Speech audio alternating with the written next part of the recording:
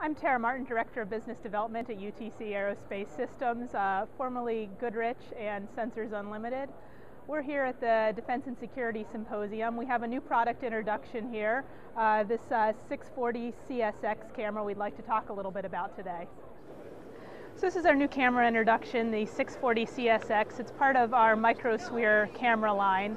It hits a sweet spot in both SWaP and in performance here. While it's not the smallest SWIR camera out there, that would be the 1 cubic inch C camera, it's only slightly larger with much increased sensitivity and dynamic range, as well as more output options. This is the traditional 640 camera. All these are 640 by 512. This camera is a 25 micron pitch.